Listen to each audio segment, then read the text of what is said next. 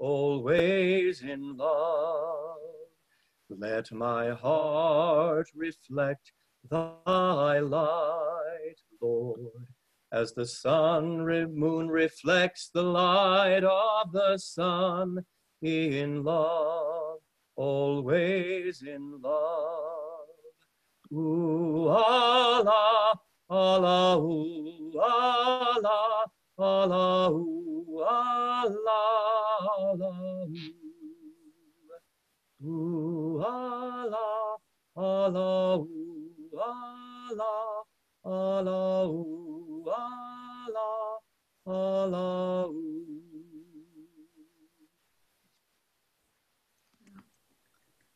Thank you, Richard.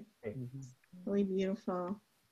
We'll go ahead and get started. Welcome, welcome. My name is Sumaya Khalifa. I am with the Islamic Speakers Bureau of Atlanta. If you don't mind, if you could mute your mic, that would be mostly appreciated. And we have a full program for you this evening, and we're making history for East Cobb. This is the first ever virtual Ramadan Iftar. Sorry guys, but there's no food involved. We hope to bring your food, but that's kind of difficult to do it virtually.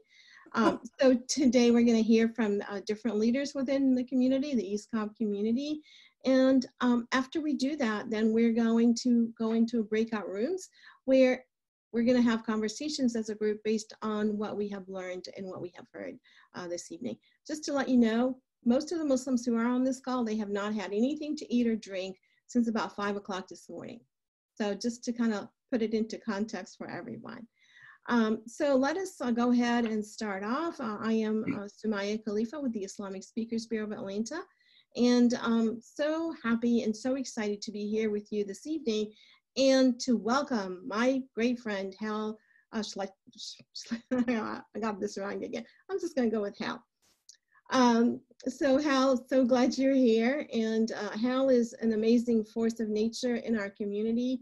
He is the brain and the muscles behind the Thanksgiving, the annual ecumenical Thanksgiving event that thousands of people look forward to and attend every single year. Hal?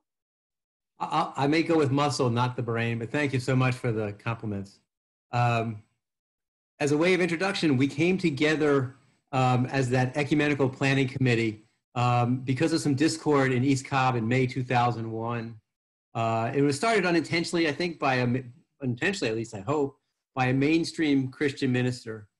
And since 2005, several denominations of Christians, Jews, Hindus, Muslims, Mormons, Sikh, Universalist Unitarians, and other faith-based communities have come together to celebrate our commonality and explore our differences.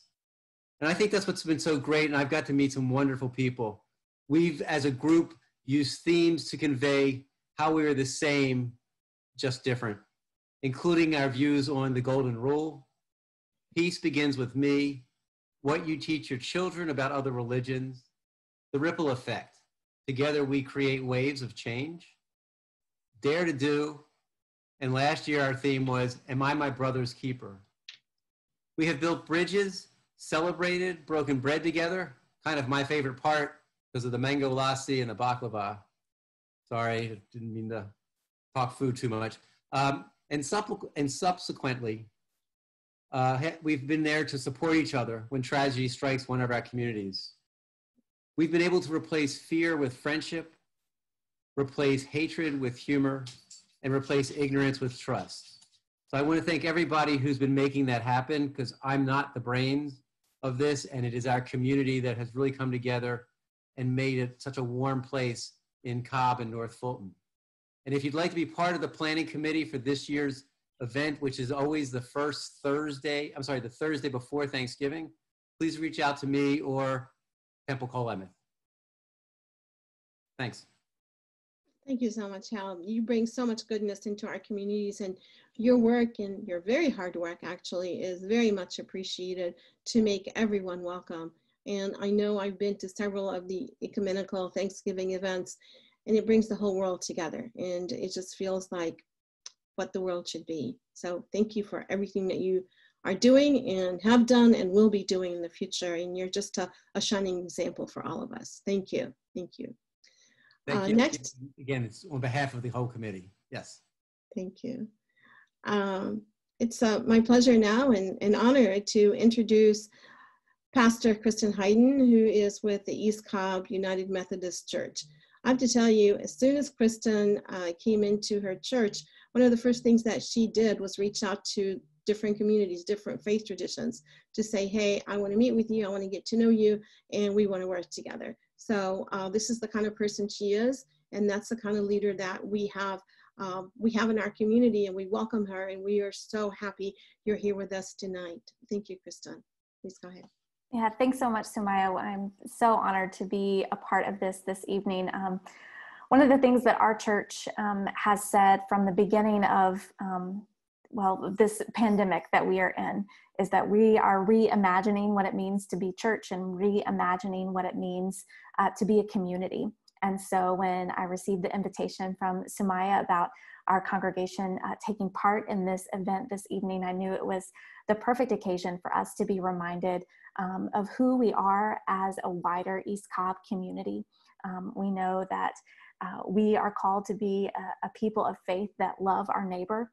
And how can we love our neighbor if we don't truly know our neighbor? And so I'm just delighted to be a part of this tonight. I know there are a number of folks from the East Cobb United Methodist Church congregation that are here with us this evening, a number of folks that have taken part in the Interfaith Ecumenical Thanksgiving.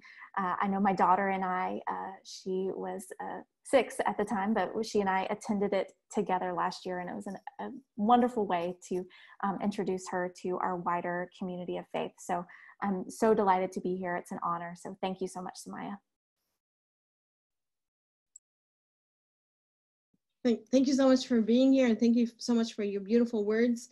And as you have seen when you came in with our slide, that tonight's event is brought together by Hal's group, which we're calling for this evening the Northwest Interfaith group, and by the East Cobb United Methodist Church, and by East Cobb Islamic Center, along with the Islamic Speakers Bureau of Atlanta. So we're bringing all these groups together to bring us a virtual Ramadan Iftar. How beautiful is that? I want to give a shout out to my friend Bob Bonstein, because he is another power in East Cobb that brings people together, him and his beautiful wife. Thank you so much for being here and for all the work that you do throughout to bring communities and people together. Now we're gonna turn into our Ramadan reflections, and we have 3 people who will share what Ramadan means to them.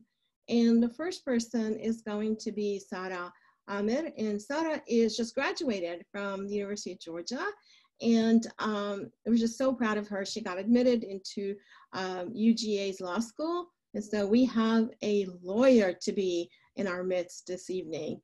Sarah? Thank you, Sumaya, for that introduction. So, assalamu alaikum, everyone. Peace and blessings upon all of you guys.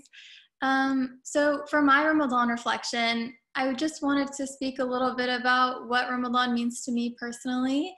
And for me, it means a lot of things. One of those being that it's a month of self-reflection.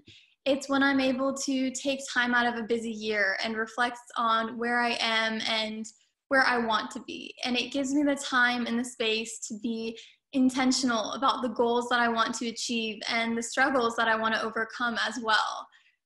During Ramadan, it's also a time of gratitude and showing my appreciation for all of the blessings in my life. It's a time of increased prayers and reflections upon the Quran and realizing my responsibility as a Muslim to my family, my community, and the world around me in general.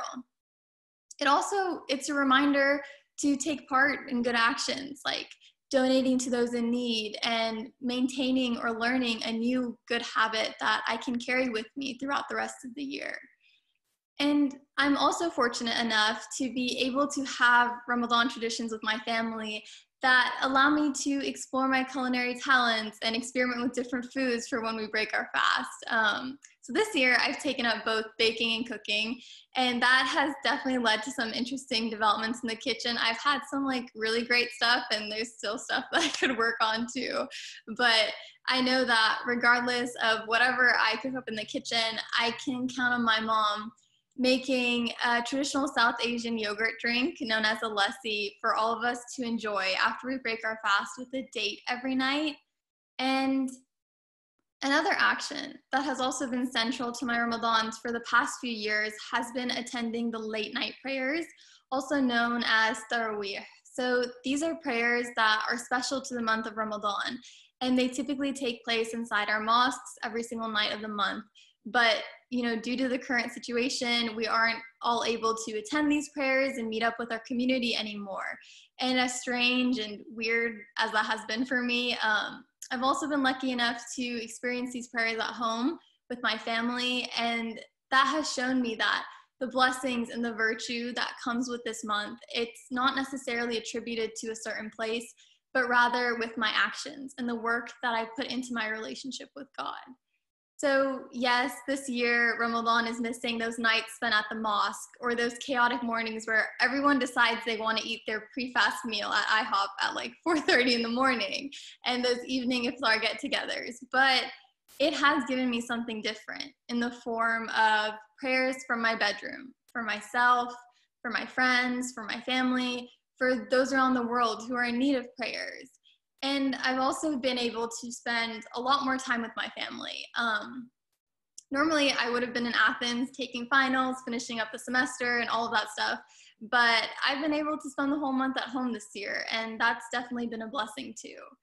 And most importantly, just throughout the uncertainty of this entire situation and everything that's going on, this Ramadan has shown me that to experience the blessings of this month, you don't always need these external factors. Sometimes all you need is yourself and your prayer mat and just a little bit of time, and you'll be able to find that special feeling that comes with every Ramadan. It's a reminder to me that everything that I'm capable of during this month, I'm able to do the same outside of this month, to be more intentional with my actions and what I say to other people, to spend my time wisely throughout the day, and to maintain a strong connection with my faith. It's a beautiful reminder to me of everything I can be and everything our community can be when we devote the time and the effort into being the best versions of ourselves. So thank you so much for listening to my Ramadan reflection.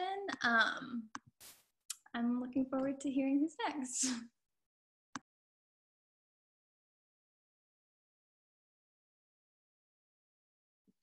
So that was so beautiful. Thank you so much for letting us into your world and what Ramadan means to you. That just really, really, really very profound and gets us all thinking about that.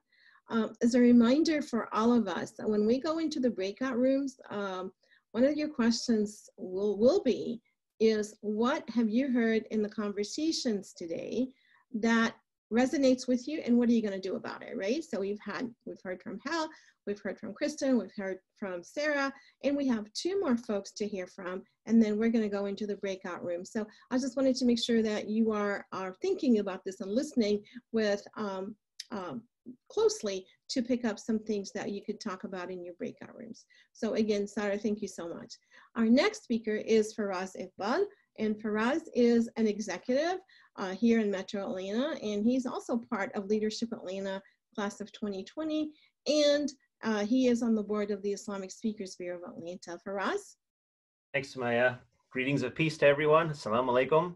So again, as Sister Sumaya said, I live in Tucker, Georgia. I am married, have 4 kids and 2 cats. If my wife was here, I'd have to say 6 kids because the 2 cats are considered part of the family as kids. So, I'm going to start off a little bit in terms of what we do in terms of Ramadan when we break our fast, and then kind of get a little bit more into the reflections of what we've been doing. So what's a typical day in the Iqbal household when it comes to eating a meal?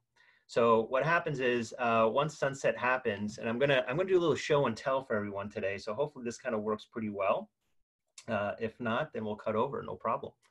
So one of the things that we look at here is we break our fast with dates. And so there's an old recipe that my wife got from her grandmother, and it's basically frying dates in butter.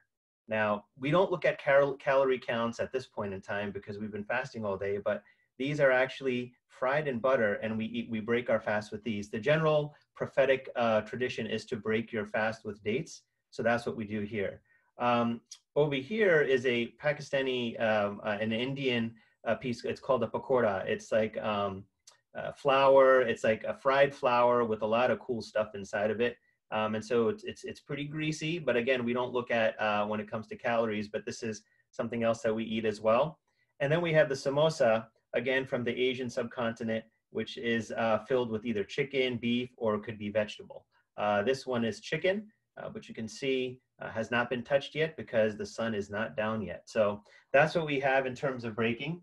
We also have what we call fruit chaat. Now, Asia, you know, us in the Pakistani Indian sub-region, we believe everything needs to be spicy, so we even put spices in our fruit. You can see, looks pretty good there, but I cannot touch. But we call this fruit chaat, and we also break our fast with this. Now, I've shown you a pretty cultural piece here. You have India, Pakistan, but then there's America, and this is what is the donuts. This is my rose petal almond donut from Dali Donuts. Not a plug-in for Dali Donuts, but it's really good. I am only taking half for today because the other half I will have after prayer because I'm going to need my sugar for that as well too. So that's how we open our fasts in the Iqbal household. Related to some other things, you know, that are meaningful to us, I just wanted to share with you. So these are prayer beads, or we call dhikr beads. I actually got these from Saudi Arabia when I went for my first pilgrimage.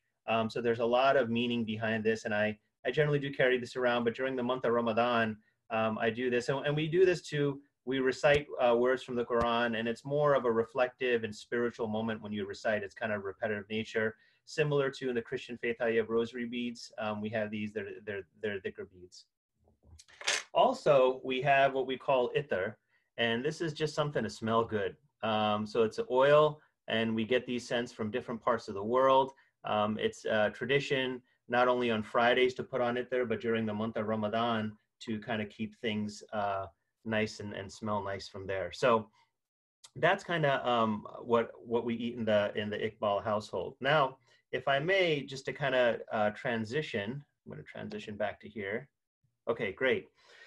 You know, what does Ramadan mean to me? So, you know, this year it's been quite different because, you know, with COVID-19, we've been indoors. And so, you know, going to the mosque is a regular routine. And so this year we've been staying at home, and, you know, we've been doing our prayers at home. We recite the Quran at home. We come together as a family, and we've been doing what we call the Tarawih prayers. And you know, it's a great opportunity this year to really come together, pray together, and really reflect. I've really had a great time this year. It's been different. It's different not going to the mosque and getting that communal feeling. But what's really been awesome is that I've been able to pray with my family in a more intimate manner.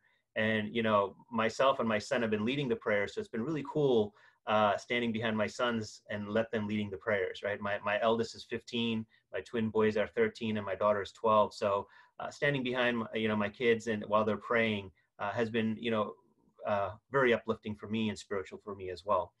After we kind of do our prayers, we kind of sit down and we hang out. And there's a really cool book called The Book of Love by Yahya Ninawi. And what we do is we randomly pick a quote. So I'll just ask the kids, give me a page number. They'll give me a page number, and we'll randomly just pick a quote and just talk about it and reflect.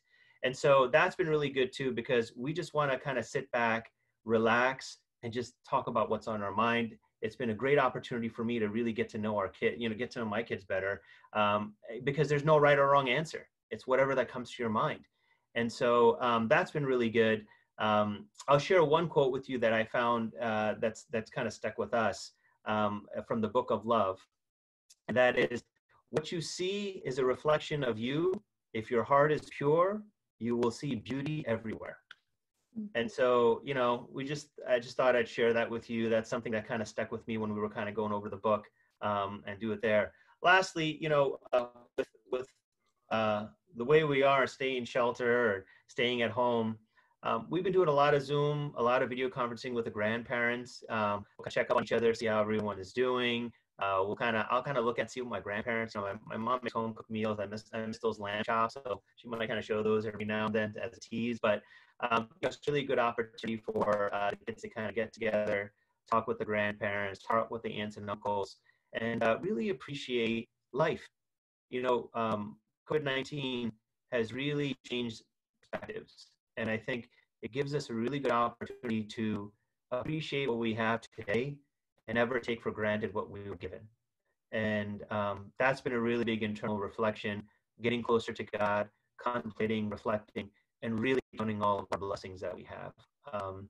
It's not often that the entire world goes on pause, and the fact that it's on pause and we have the ability to enjoy it and understand what's going on has been a really great experience so far. So that's it for me in terms of reflection, Sister Sumaya.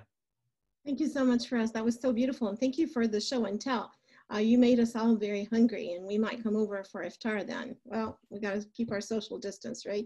So we can't do that. But hopefully soon we all get together and eat the wonderful food. Just wanted to point out that Muslims are very diverse. And so the religion is important, but also the cultural background and what people eat and don't eat and how they eat it is so impacted by the cultural background. So with, for instance, an African American breaking the fast, or a Chinese American, or Arab American, that would all look so different. So just wanted to kind of bring that out in terms of the diversity within the Muslim community. Now, our last speaker for the evening is Imam Akib. And we're so glad you're here. He just joined the ECUMC Islamic Center not too long ago. And when we started talking about having an interfaith virtual iftar, he was all in, and he was so excited, and I loved his passion, and just let's do it. So, Imam. Good evening, everyone. Peace and blessings to all of you. I'm so grateful to be here, and I'm thankful to Sister Sumaya to have us here, have our whole community here. A lot of our members of the community are also here with us today. But today I'll be talking a little bit about, I guess, Ramadan, right? What is Ramadan? What are the implications of Ramadan?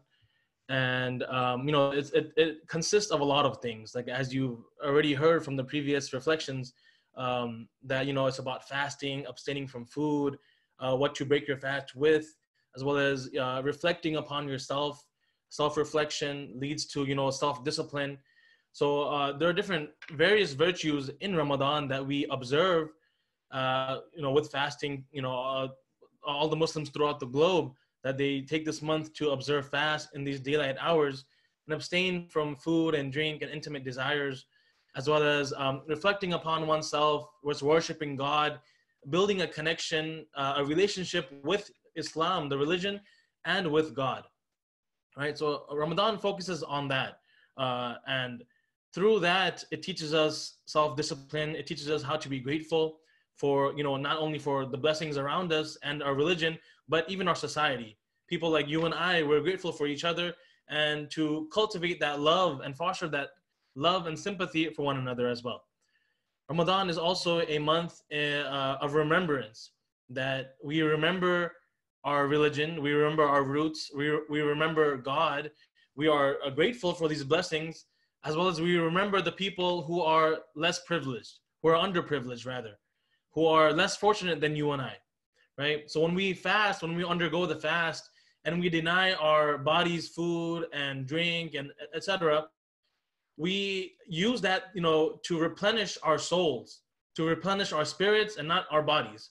And at the same time as well, while we undergo the fast, we are also remembering those who don't, who have to fast year round, but not by choice, not voluntarily, but because they don't have the essentials to sustain themselves. They don't have the essentials to nourish themselves. So we remember those people as well who don't have the luxury of, having breakfast, lunch, and dinner, and who have Sunday brunches, who go out to eat with friends on a year-round basis. So we remember the less fortunate while we are fasting as well, and how we can help them throughout this month and even after the month is over as well. And so Ramadan is also a month of remembering those people, remembering people who are underprivileged, who are less fortunate than you and I.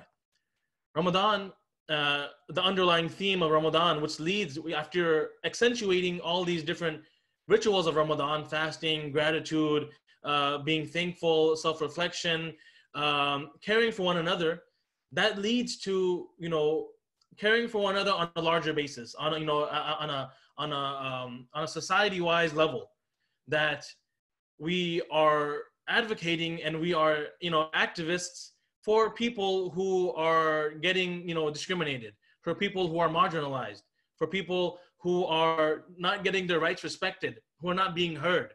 So Ramadan is also a month of, you know, advocacy and activism.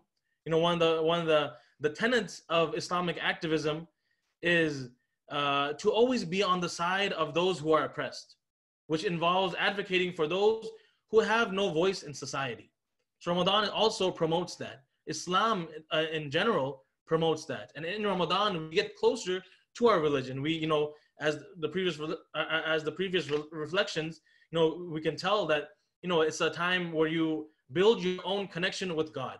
You know, you do it as a family as well. You do it as a community, not right now because we're all under lockdown and during this pandemic, but usually we would build our connection with God on a community level as well, on a familial level, and as well as on a personal level as well, right?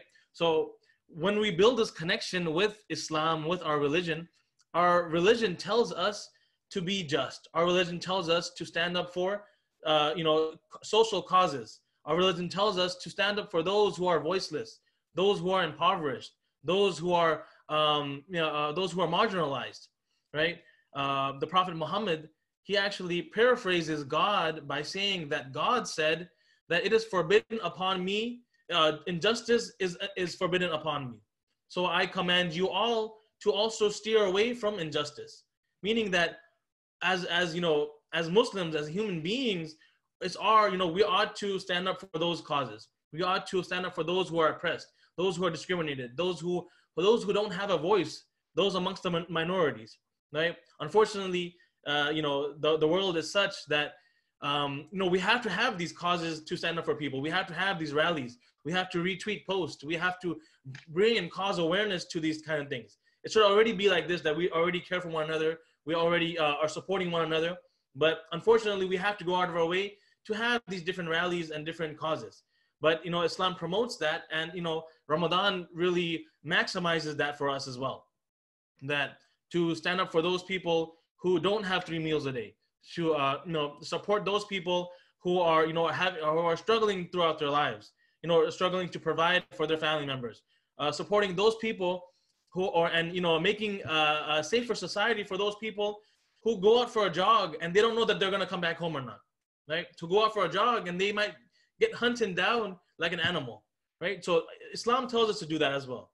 And, you know, this platform we have today, this session we're having today, is also a first step of, you know, social justice. It's also a first step of advocacy. That each and every one of us here, being here, it, you know, it manifests social justice. That, you know, being here, you know, amongst you all, this is so beautiful that we're, you know, building bridges, we're building relationships where, you know, that we can stand together, we can support the same causes together, and we can, you know, implement social justice in the best possible way. So the month of Ramadan, it tells us to, you know, it's a motivation rather, and an incentive to strive towards an egalitarian society, right? So when you ask someone what Ramadan is or what does Ramadan mean, Ramadan means a lot of things, right? It doesn't mean that, it doesn't only mean that I'm skipping out on, you know, Sunday brunch with the boys, or I can't just wake up and eat anything from the fridge. But Ramadan means that it's a month of blessings, a month of mercy. It's a month of remembering people, remembrance. It's a month of activism and advocacy. It's a month of social justice as well. And while we are abstaining from, you know, things that are permissible for us on a daily basis, like food and water, we're abstaining from those things. We are denying our bodies those things so that we can focus on those people that don't have those things, so that we can focus on others in our society, right? So Ramadan is a month where we shift our mentality from selfishness to selflessness, right? So that's what Ramadan is to us, so that we can inculcate these values and principles that we learned in Ramadan and reflect on our relationship with God and humanity, subsequently leading us to manifest this outside of Ramadan as well. So, you know, that's, you know, this is a very first step for all of us, hopefully, to, you know, stand behind these causes together. I'm looking forward to meeting you all in person and, you know, working together as a community. Thank you so much for listening to me. Thank you so much for reminding us our role and responsibility, not only to ourselves, but to the wider community and to each other. That was very beautiful. Thank you very much. Thank you. Oh, wow. There's a lot to process here. So now we're going to go on to our breakout rooms. And the breakout rooms, we're going to hope and pray, and we have so many people of faith here, that, that Zoom puts all of us, diverse people, together in one room versus all Muslims together, all Jews together, all Christians together. So hopefully we have a nice mix. And the things that you need to be thinking about is when you go out to your breakout room, make sure that everybody has an opportunity to speak. And also identify somebody who's going to be your spokesperson, because we want to come back afterwards to hear what took place in your breakout room.